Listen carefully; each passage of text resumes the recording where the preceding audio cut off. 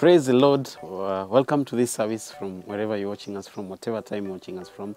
This is Hope Church Lavington, and we are excited and glad to worship with you this time. By the way, did you know that the earth fits into the star 1,000,000 times? And in there is you, and God knows each and every person who is in this tiny planet that fits into the earth 1,000,000 times. Such an awesome, such a big God. The Bible says in Psalm 100, enter his gates with thanksgiving, go into his courts with praise, give thanks to him and praise his name. Then verse 5 says, for the Lord is good, his unfailing love continues, and his faithfulness continues to each generation. Even as we go to a time of praise and worship, let us worship him with understanding, because he's such a big and faithful God. Wherever you are, I want you to celebrate Jesus. Lift his name higher, because he's worthy to be praised. Come on, come on. Get your dance on. Hey, hey, hey. Come on, let's go, let's go. Hey. Come on.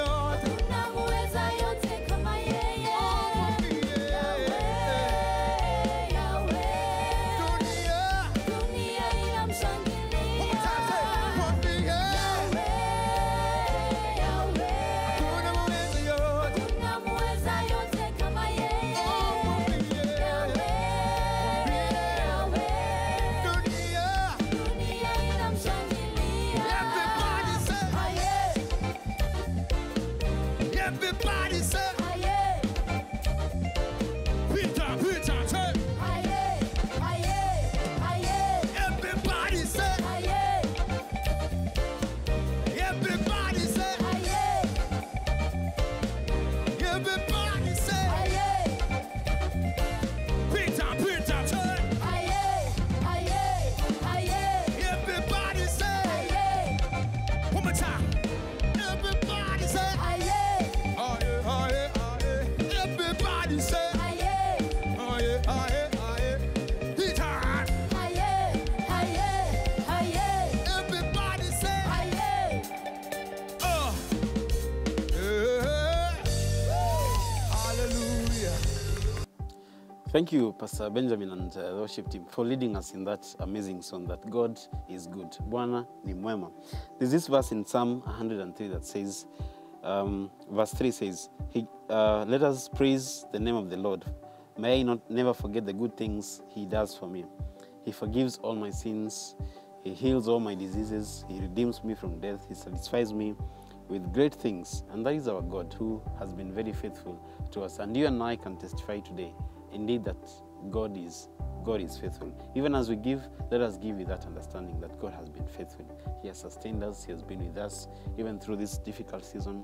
God is faithful. And the Bible reminds us that God loves a cheerful giver. So as we give, let us give joyfully, sacrificially, and obediently. There are platforms for giving are down on your screen. So feel free to give with whichever means you're comfortable with. Amen. Now let us get ready to hear God's word, and I will invite us to open the book of Genesis chapter 1, verse 1. That is where our reading will come from. The Bible says, in the beginning, God created the heavens and the earth. And that is the reading for today, that God, in the beginning, created the heavens and the earth. Sometimes we go through life and we go through difficult situations, and we're always tempted to ask the question, is God really there? Where is God in all this? Maybe it is a health issue, it is a financial issue, it is something to do with family, very different issues and seasons that we go through in life that bring us to a point where we ask ourselves this question, does God really exist? This verse reminds us of something very interesting, that in the beginning, God created the heavens and the earth. When you look around us, look around you, you will see trees, you will see rivers, you will see lakes, you will see people, you will see buildings, you will see everything. And when you see these things, they point us back to Genesis chapter 1, verse 1, that in the beginning, God created heavens and the earth. They remind us of something very interesting, that God does exist, that God is real, that God is in control. And I have titled this sermon, God is in control. So whatever seasons or issues or circumstances we're going through in life, remember, in the beginning, God created the heavens and the earth. And so what does this verse mean for us, even as we go through life? Number one, it means that God knows what we are going through. You know, God knows that you do not have a job. God knows that you are in that situation because it is Him who created the heavens and the earth. And in the heavens and the earth, He created you as well. You know, one of the most complicated things in the world is how the human being lives and how the human being functions. It is one of the most complicated things. And this God created you with His hands. As simple, it was so easy and so simple for Him. So remember, whatever you're going through, God knows what you're going through. Then God sees. You know, sometimes we go through issues and we ask ourselves, does God really see the situation? Is God really there? I want to remind you today that God sees what you're going through. And when we make prayers to Him, when you go to Him and cry out and ask questions and ask Him to intervene, remember that God also hears. But something very interesting that I want to finish with is that God is able. If God created a mountain, if God created the oceans, if God created the lakes and everything that we see around us, it means then that God is able to intervene and solve our situations. So what does that call us to do? That calls us for us to trust Him and trust the means that God is using. Trust the timing that God is working in our lives. Trust the process that God is taking us through. God is in control. It is God who created us, God knows what you're going through. God hears, God sees, and God is able. So whatever you're going through, remember, God exists and God knows why. God sees, God hears, and God is able. So trust Him. Trust Him with your lives. Trust Him with your fears. Trust Him with your worries. God is in control. It is Him who created the heavens and the earth. So let me now invite us to a time of prayer, even as we come to the end of this message.